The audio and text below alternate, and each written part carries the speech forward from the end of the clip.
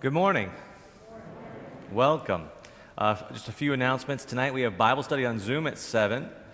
Wednesday we have our Lent services at 10 a.m. and 7 p.m. This Thursday we have our once-a-month men's Bible study at Infinity Hall. Infinity Hall Thursday at 7. And then next Sunday is Spring Forward, so take note of that. You can now greet your brothers and your sisters.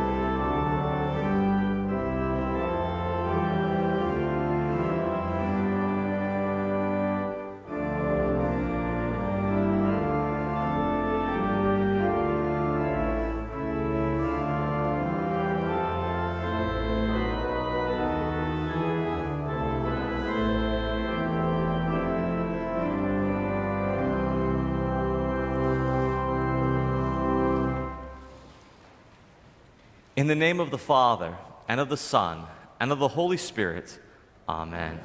If we say we have no sin, we deceive ourselves, and the truth is not in us. But if we confess our sins, God, who is faithful and just, will forgive our sins and cleanse us from all unrighteousness.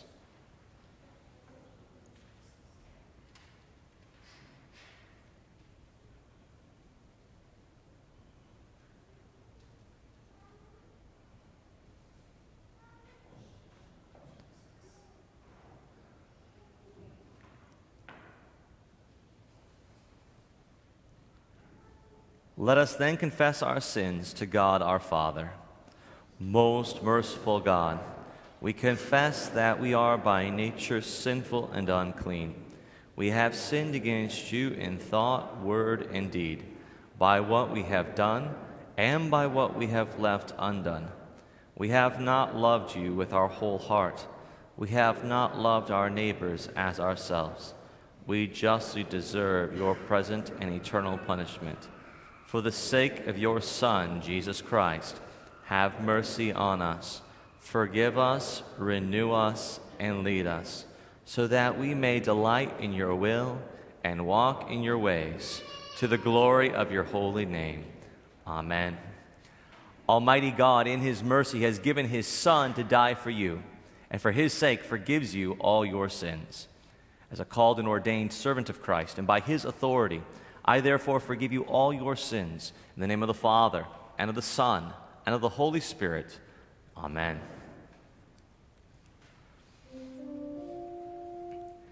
In peace let us pray to the Lord.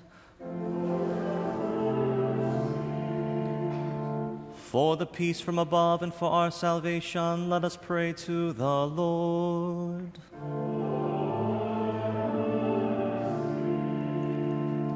For the peace of the whole world, for the well-being of the Church of God, and for the unity of all, let us pray to the Lord.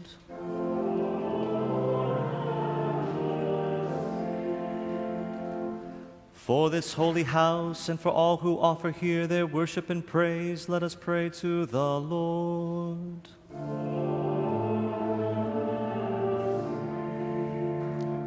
Help, save, comfort, and defend us, gracious Lord.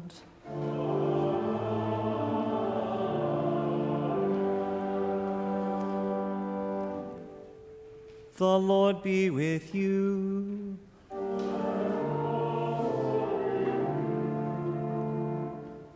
Let us pray.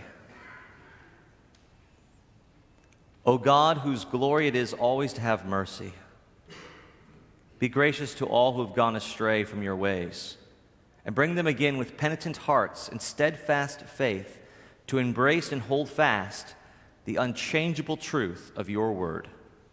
Through Jesus Christ, your Son, our Lord, who lives and reigns with you in the Holy Spirit, one God, now and forever. Amen. You may be seated.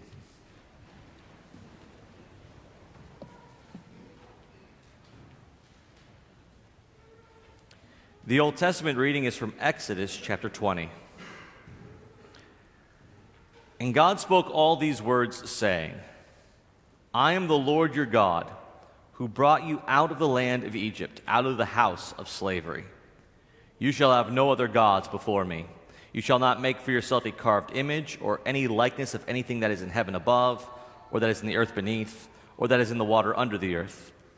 You shall not bow down to them or serve them. For I, the Lord your God, am a jealous God, visiting the iniquity of the fathers on the children to the third and fourth generation of those who hate me, but showing steadfast love to thousands of those who love me and keep my commandments. You shall not take the name of the Lord your God in vain, for the Lord will not hold him guiltless who takes his name in vain. Remember the Sabbath day to keep it holy. 6 days you shall labor and do all your work, but the seventh day is a Sabbath to the Lord your God. On it you shall not do any work, you or your son or your daughter, your male servant or your female servant, or your livestock, or the sojourner who's within your gates.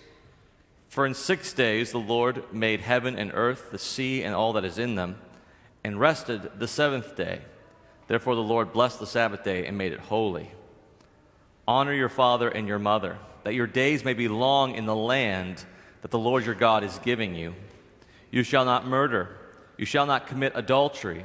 You shall not steal. You shall not bear false witness against your neighbor.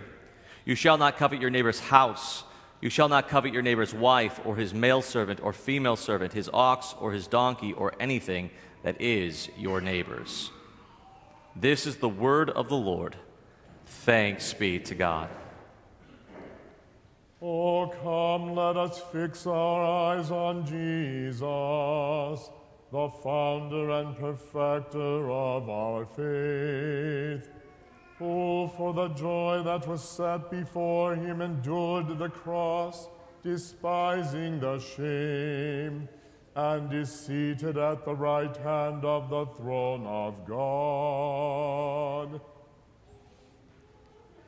The epistle is from 1 Corinthians chapter 1.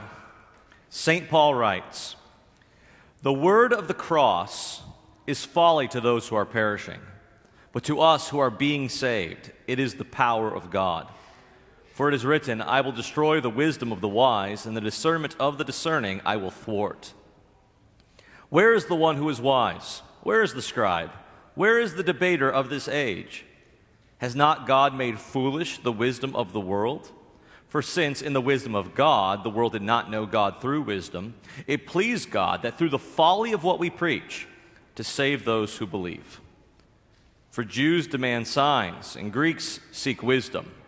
But we preach Christ crucified, a stumbling block to Jews and folly to Gentiles. But to those who are called, both Jews and Greeks, Christ, the power of God and the wisdom of God. For the foolishness of God is wiser than men, and the weakness of God is stronger than men. For consider your calling, brothers. Not many of you were wise according to worldly standards. Not many were powerful. Not many were of noble birth. But God chose what is foolish in the world to shame the wise. God chose what is weak in the world to shame the strong. God chose what is low and despised in the world, even things that are not, to bring to nothing things that are, so that no human being might boast in the presence of God. He is the source of your life in Christ Jesus, whom God made our wisdom and our righteousness and sanctification and redemption.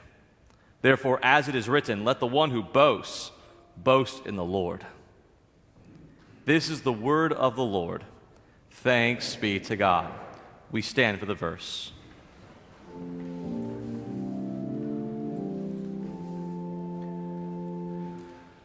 Return to the Lord your God, for he is gracious and merciful, slow to anger, and abounding in steadfast love, and abounding in steadfast love. The Holy Gospel according to St. John, the 2nd chapter.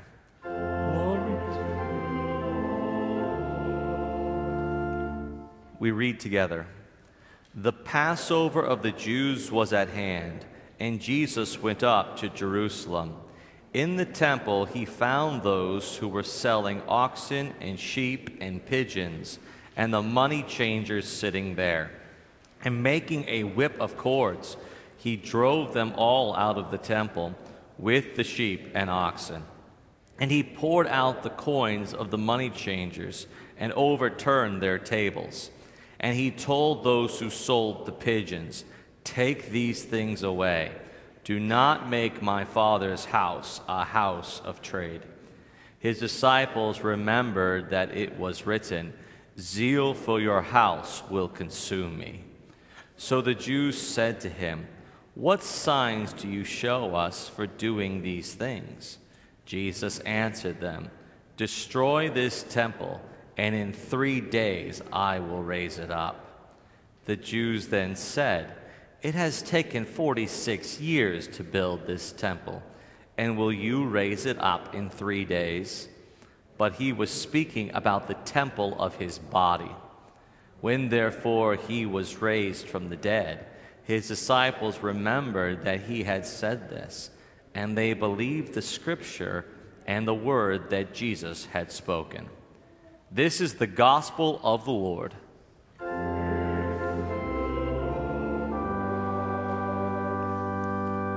You may be seated.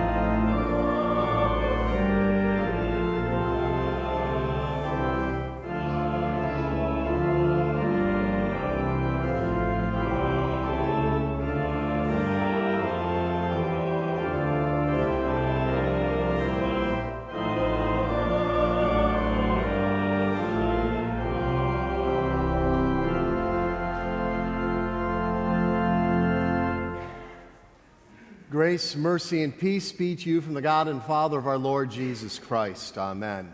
And let us pray. Heavenly Father, we thank you that we are together again. What a privilege it is to be with brothers and sisters in Christ. What a privilege it is to know that we stand together under the cross of Jesus as forgiven sinners, standing in your grace. We pray this day that your Holy Spirit would work in us as you have promised, that we may stand steadfast in the wisdom that is Jesus throughout our lives, and finally to give you praise eternally. In Jesus' name, amen. You may be seated.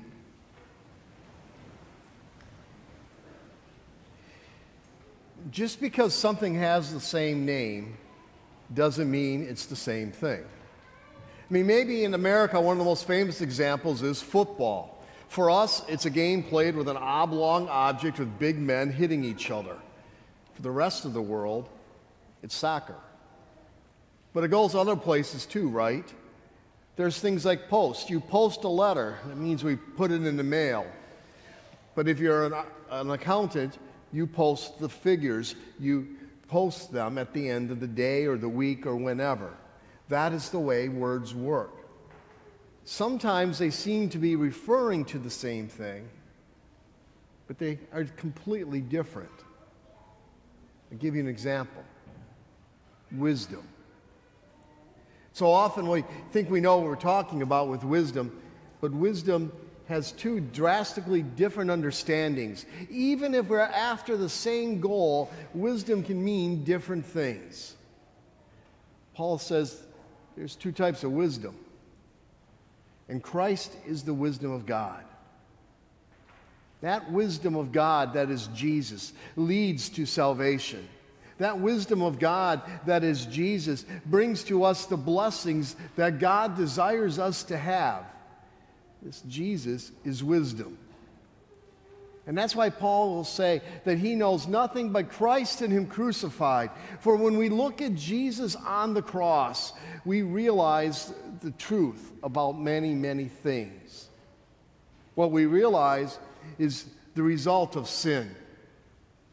We realize that our sin, though it may seem harmless to us at times, like it may be very little because it doesn't seem to be something that's big and huge like murder, but our sin of gossip, our sins of lust, our sins that so often just grab a hold of us, you know what? They are just as offensive as anything else before our God.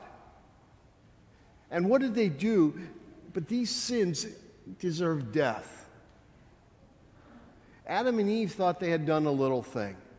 I mean, after all, that fruit on the tree was pleasing to look at. It looked tasty. And with it came the promise of wisdom. But it brought death. It's a little thing to take a bite of fruit.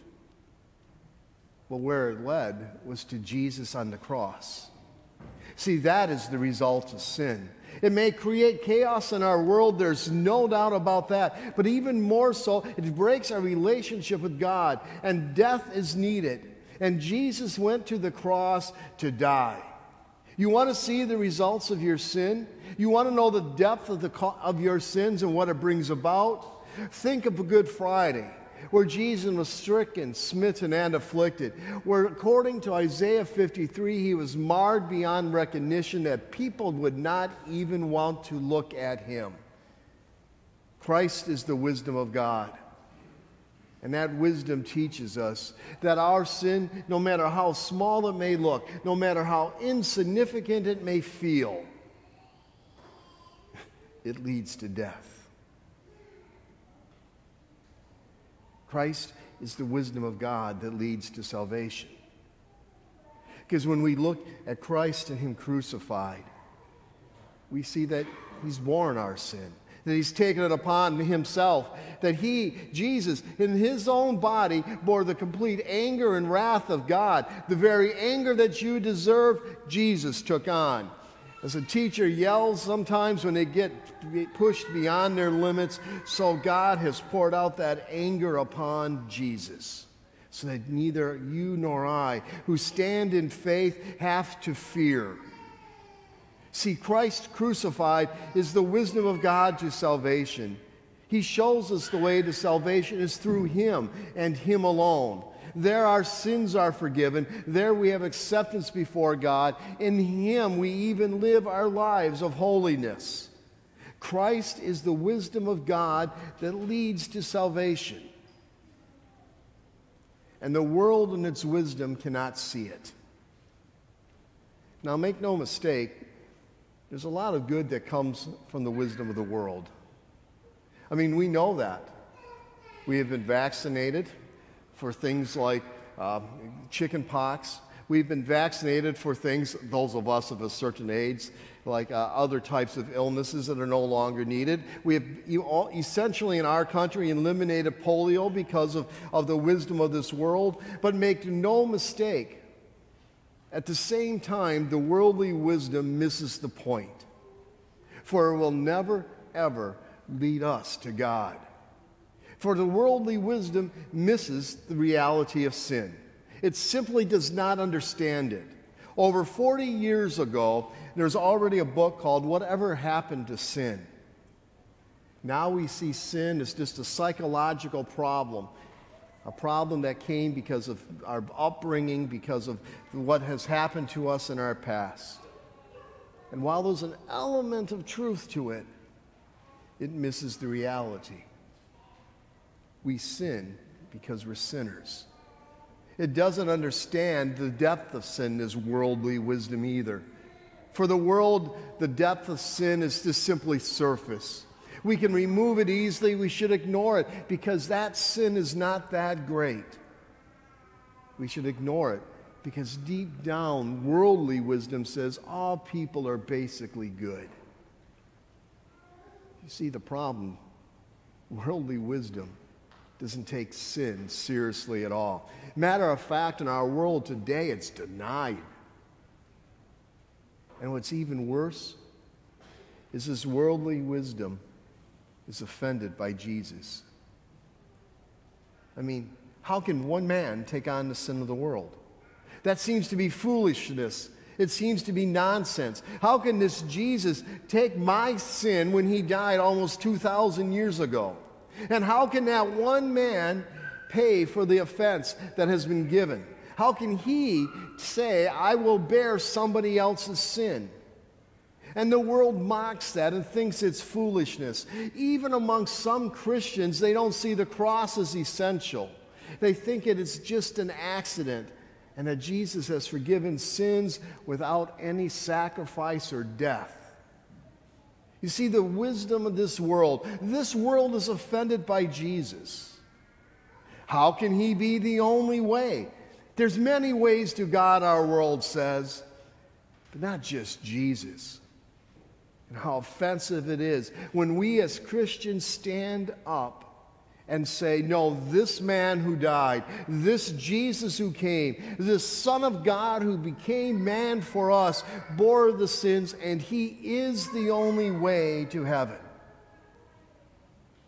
And the world sits, shakes its head, and pats us on the head and pushes us along as silly little children.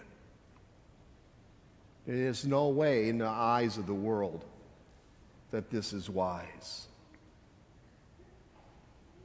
But you want to know the truth? God chose to be His people what is weak. Do you want to know the truth? God chose what in the eyes of the world, those who were foolish. Do you want to know the truth? God chose those of the world who seem to be nothing to be His people. Do you want to know the truth? God chose what was weak and what was seemingly insignificant and what was nothing in the eyes of this world to save this world.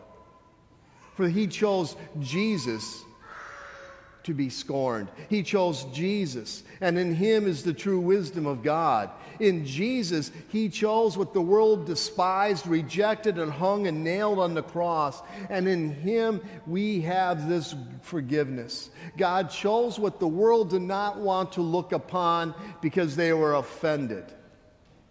But the foolishness of God is wiser than the wisdom of men.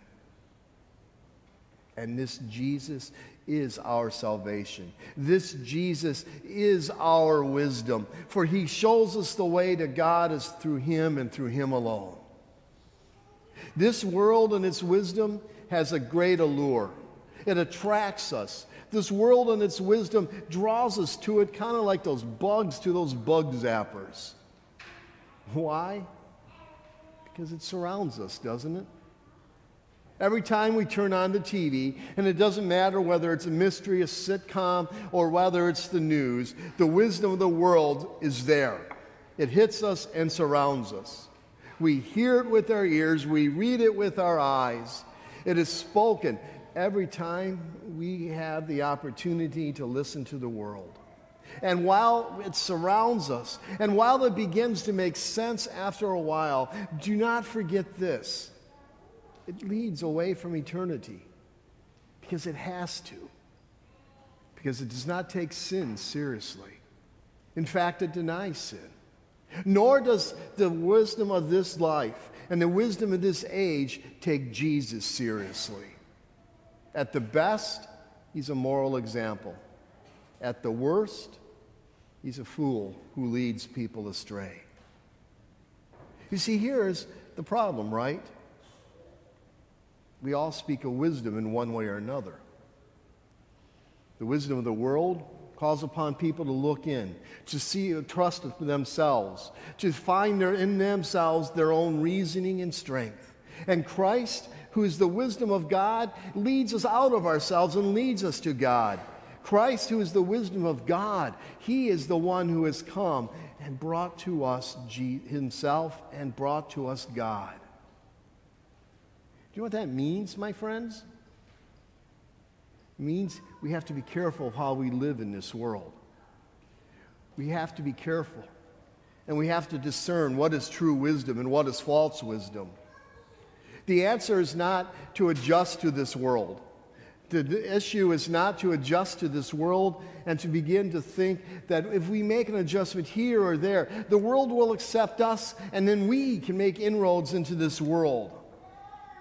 No, when we try to adjust to this world, what it ends up doing is leading to losing Jesus. We lose Christ when we try to adjust and then make a commendation for this world. No, leave the wisdom of the world where it belongs. Leave it there, for it cannot teach us about sin. It cannot teach us about the reality of sin. It may teach us things in science at times. But it can not teach us about Jesus. It cannot lead us to the God of heaven. For Jesus is the wisdom of God that leads to heaven. For as St. Paul puts it, he has become wisdom for us. That is, he has become our righteousness. He alone makes us acceptable to God. Jesus is our holiness. He is the one who works in us to produce any good that comes out of us. Jesus is our redemption. He alone has paid the price for our sins, and he alone has led us to the promised land of heaven. See, my friends, that is the wisdom of God. I do not want to disparage our world, for that too is a gift of God. Science has done marvelous things. Medicine has done miracles, it seems, in many ways. And yet, spiritually, it can never do what Jesus can do. So walk carefully. Follow clearly what is true and wise. For there are competing understandings of what truly makes one wise. The world's wisdom simply does not understand sin. The world's wisdom cannot see sin's reality or its depth. And above all else, the world has rejected Jesus. The world's wisdom cannot handle that there's only one way to heaven. They cannot handle in this world there's but one way to God. And yet God has chosen what is small. And God has chosen what is insignificant. And God has chosen even something the world has said is nothing at all to bring to us salvation. He chose what is despised to be wisdom for us, for he chose Jesus to be the wisdom of God that leads us to him. There is no other way, nor do we need to search for another. For Jesus is the forgiveness that God has given us. Jesus is the acceptance before God that comes. Jesus is the wisdom of God for us, for our salvation. Amen. Now may the peace of God, which passes our understanding, keep our hearts and our minds in Christ Jesus unto life everlasting. To God alone be all glory. Amen. Please rise.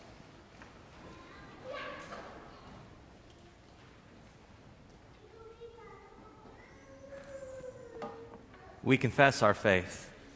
I believe in one God, the Father Almighty, maker of heaven and earth, and of all things visible and invisible, and in one Lord Jesus Christ, the only begotten Son of God, begotten of his Father before all worlds, God of God, light of light, very God of very God, begotten, not made, being of one substance with the Father, by whom all things were made, who for us men and for our salvation came down from heaven and was incarnate by the Holy Spirit of the Virgin Mary and was made man, and was crucified also for us under Pontius Pilate.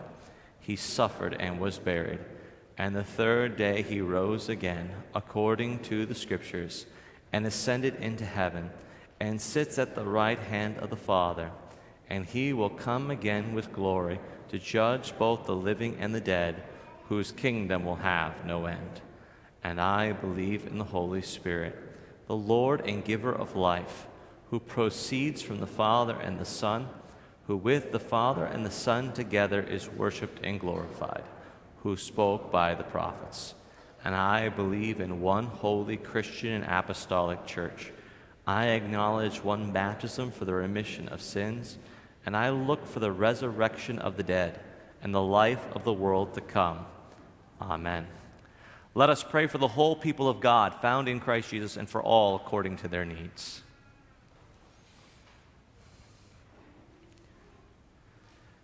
Gracious Father, we thank you for sending us your Son to save us. We thank you that in Christ crucified we find your wisdom and your righteousness for us and holiness for us and our redemption. Teach us to know our sin and even more to know your Son as the only Savior. Lord, in your mercy, hear our prayer. Father, we pray for our congregation and for the mission and ministry of St. John. Through your gospel, work faith in our hearts and all the fruits of faith, that we might joyously serve you together. This week we especially pray for Mike and Linda May, Patricia Myers, Jared Maynard, the McCollum family, and David and Tony McTaggart. Lord, in your mercy, hear our prayer. Father, we pray for our nation. We pray for those in leadership, that you'd give them wisdom and integrity. We pray for our daily bread, and we thank you for all those who protect us and our needs. We pray that you would bring an end to COVID. But in all things, Lord, we ask that you would guide the affairs of this world for the good of your church, that your gospel might sound forth, that all might repent of sins and turn to you. Lord, in your mercy, hear our prayer. Father, we thank you for the gift of life. Teach us the sanctity of life and just how precious it is. We thank you for the birth of Lucy Schilling's grandson, David. Lord, in your mercy, hear our prayer. Father, we pray for the sick, the recovering, the anxious, We pray for Virginia Millar, Deanne Reading, Robert Ryder, and for all those we now name in our hearts.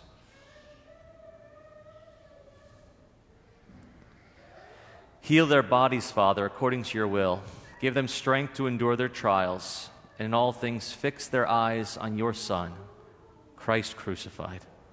Lord, in your mercy, hear our prayer.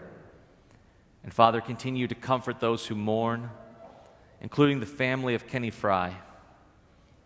Comfort them with the message that because your Son lives, we also shall live, and neither death nor life can separate us from your love. Lord, in your mercy, hear our prayer. And to your hands, O Father, we commend all for whom we pray, trusting in your mercy through Jesus Christ our Lord. Amen. You may be seated for our offering.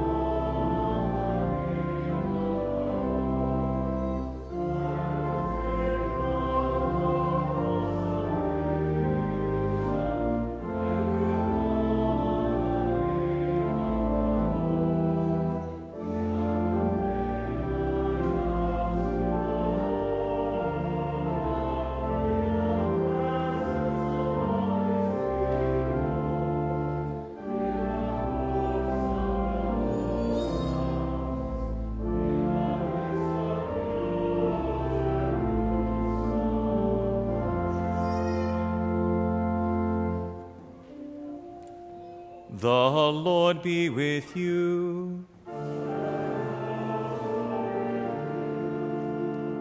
Lift up your hearts.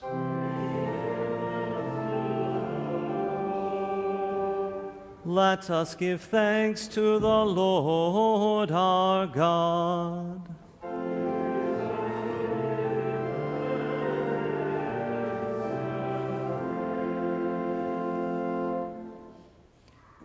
It is truly good, right, and salutary that we should at all times and in all places give thanks to you, Holy Lord, Almighty Father, everlasting God, through Jesus Christ our Lord, who overcame the assaults of the devil and gave his life as a ransom for many, that with cleansed hearts we might be prepared joyfully to celebrate the Paschal feast in sincerity and truth. Therefore, with the angels and the archangels and with all the company of heaven, we laud and magnify your glorious name, evermore praising you and saying, Holy, holy, holy Lord, God of power and might, heaven and earth are full of your glory. Hosanna, Hosanna, Hosanna in the highest. Blessed is he who comes in the name of the Lord. Hosanna in the highest.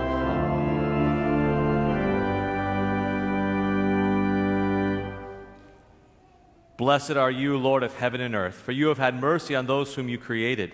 And you sent your only begotten Son into our flesh to bear our sin and to be our Savior. With repentant joy, we receive the salvation accomplished for us by the all-availing sacrifice of his body and blood on the cross. Gathered in the name and the remembrance of Jesus, we beg you, O Lord, to forgive, to renew, and to strengthen us with your word and spirit. Grant us faithfully to eat his body and drink his blood as he bids us do in his own testament. Gather us together, we pray, from the ends of the earth to celebrate with all the faithful the marriage feast of the Lamb in his kingdom, which has no end. Graciously receive our prayers, deliver us and preserve us. To you alone, O Father, be all glory, honor, and worship with the Son and the Holy Spirit, one God, now and forever. Amen. Lord, remember us in your kingdom and teach us to pray, Our Father, who art in heaven, hallowed be thy name. Thy kingdom come, thy will be done on earth as it is in heaven. Give us this day our daily bread, and forgive us our trespasses, as we forgive those who trespass against us. And lead us not into temptation, but deliver us from evil. For thine is the kingdom, and the power, and the glory, forever and ever. Amen. Our Lord Jesus Christ, on the night when he was betrayed, took bread, and when he had given thanks, he broke it and gave it to the disciples and said, Take, eat. This is my body, which is given for you. This do in remembrance of me. In the same way also he took the cup after supper, and when he had given thanks, he gave it to them, saying, Drink of it, all of you. This cup is the New Testament in my blood. It is shed for you for the forgiveness of sins. This do as often as you drink it in remembrance of me. The peace of the Lord be with you always. Amen.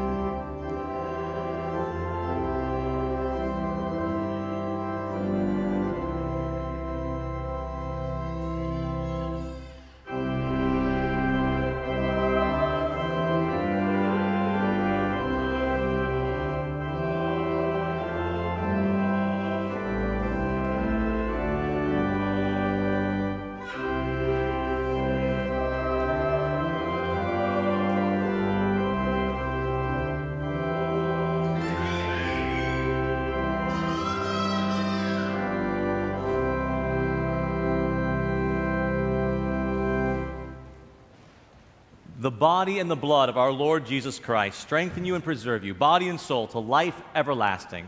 Depart in his peace. Amen.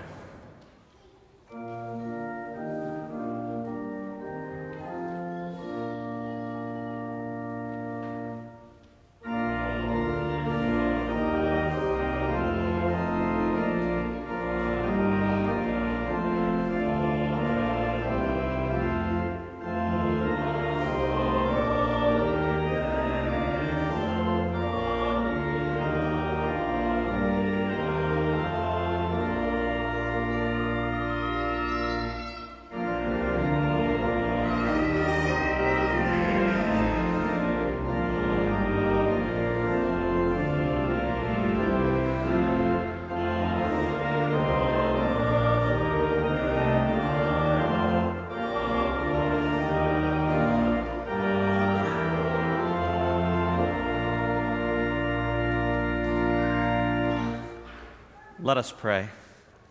We give thanks to you, Almighty God, that you have refreshed us through this salutary gift, and we implore you that of your mercy you would strengthen us through the same, in faith toward you and in fervent love toward one another. Through Jesus Christ, your Son, our Lord, who lives and reigns with you in the Holy Spirit, one God, now and forever. Amen. The Lord bless you and keep you. The Lord make his face shine on you and be gracious to you. The Lord look upon you with favor and give you peace. Amen.